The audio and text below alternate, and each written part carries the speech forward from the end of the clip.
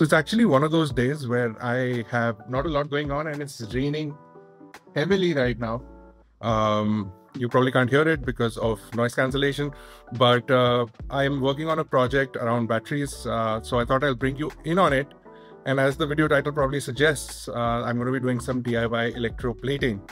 Now I'm shooting this entire thing on an iPhone 16e. I'm also going to be recording the audio on the 16e. So you'll also get a good idea of what the device is like as a sort of camera device or a vlogging device or whatever. So let's move into what we're actually doing and let me show you what I'm actually working on.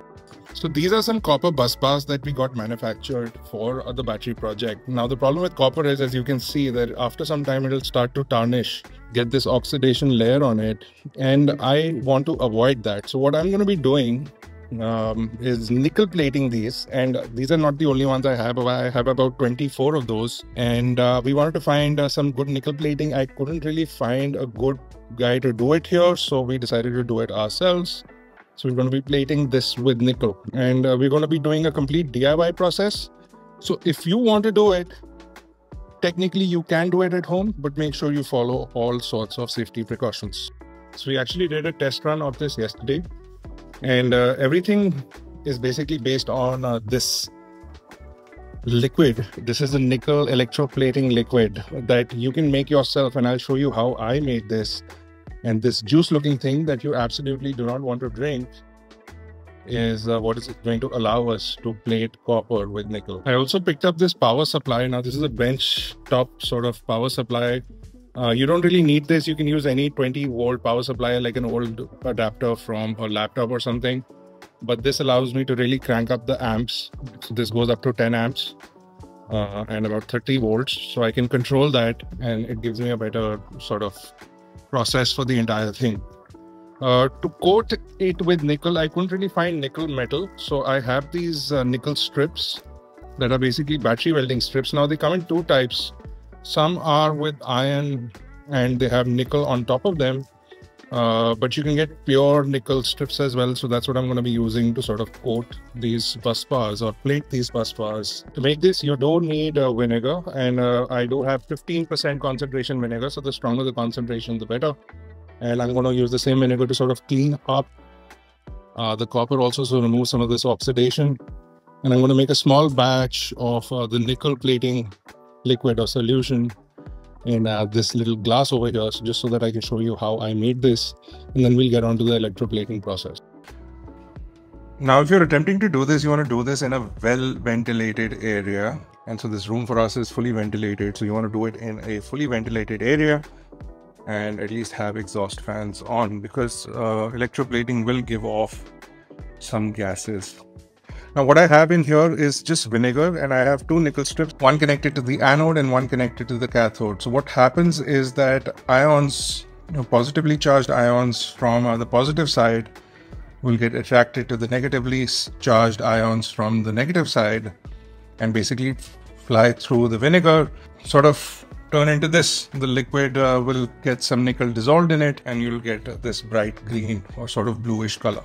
So right now we just have pure vinegar in there, and if I turn on the power supply, you'll see that it is drawing about just 1 watt and almost no amps. And that's because this is pure vinegar and we have some table salt over here. And what you want to do is add some table salt to basically improve the conductivity of the vinegar. Now, since we have a very small amount of vinegar here, I'm just going to add a small amount of salt and basically dissolve it with this wooden spoon. And that should, technically, in theory, improve the conductivity of this. Now let's see if it actually draws some amps. So you can see it's already drawing half an amp, which is fantastic, and you'll start to see bubbling. That means that electrons are now flowing from the positive side to the negative side, and your anode is being sacrificed. So you'll start to see this strip sort of decay. So these are examples of some strips that I've used previously. You can see that they sort of start to decay and sort of reduce. Those are perfectly squared off strips, but you can see that it is frothing quite a lot. And you can see, I don't know if you can see actually the bubbles rising in there, and those sort of signify the fact that it is working. quite well. So what we want to do is let this run for a little bit till it turns into something close to that. You can already see it's starting to get that color a little bit. And yeah, so it should not take a lot of time. So it has been about a few minutes. I did add some more salt, so you can see that it is drawing like a full amp now. And you can see that it is starting to get the color that we basically want. So I'm going to just pull this out.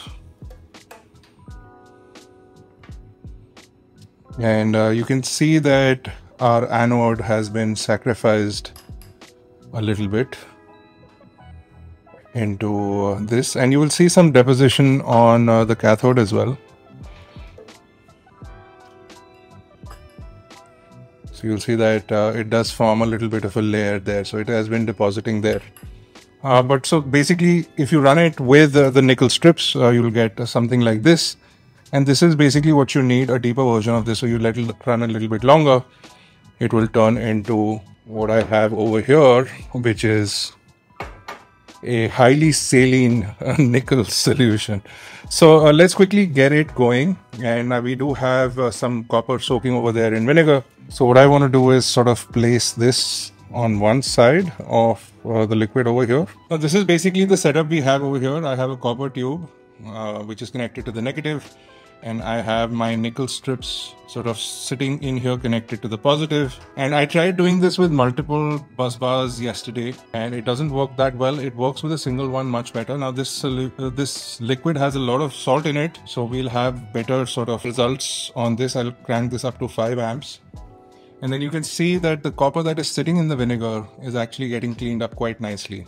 So it'll remove a lot of that oxidation that you see. So we'll let that soak in. This one has been soaking for a bit, and now I've put it in the liquid. So let's start this up and see how it looks like. Immediately you can see that the chemical reaction is working. The bubbles are basically signifying the fact that it is. And we're getting about 100 watts. So it is taking all of those, almost all of those 5 amps. And that's because there's a lot of salt in this liquid, so it improves conductivity quite a lot. So we'll let this run for a few minutes and then see what it looks like.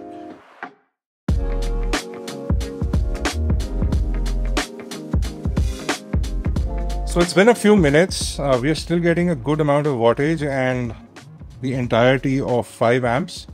I want to pause this and see what the bus bar is looking like. So I'll just pull this out and give it a quick wipe, and you can see it's doing a fantastic job of plating it. I'm actually going to reverse this because this side has got a nice plate, but this side has not.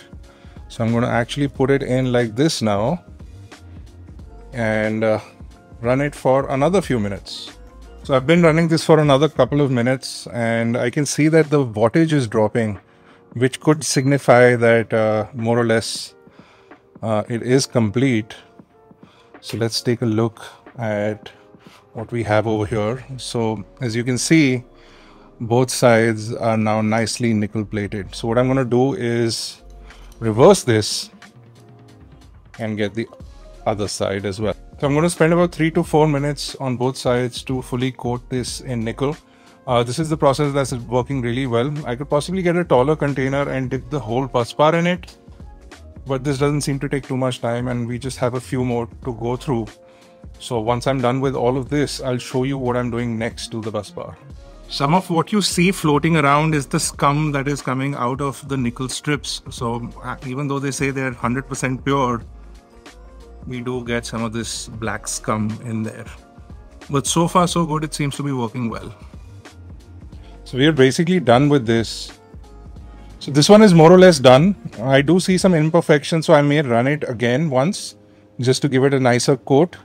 But this is what we started with, and this is what we have now. This didn't fully dip in as well on one side, so I will give it a little bit of a dip more, and then I'll show you what I'm doing to it finally.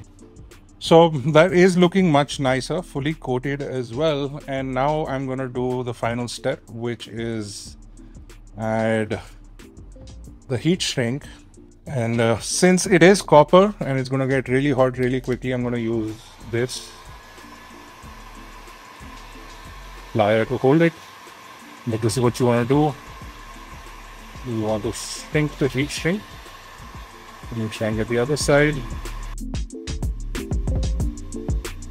I practice what I preach. They lie, put around my way, then get lost to sea. Not sure what you wanted, but I'm what you need. I know my high just started, but I hit a peak, yeah.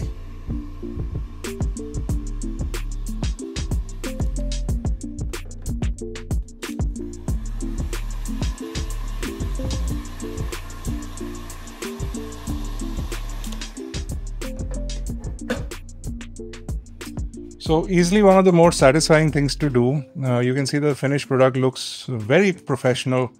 We've got nickel plated copper bus bar with insulation in the middle, which will be perfect for our upcoming battery project that we'll also have a video on. This is really hot. I'm going to put it, ouch.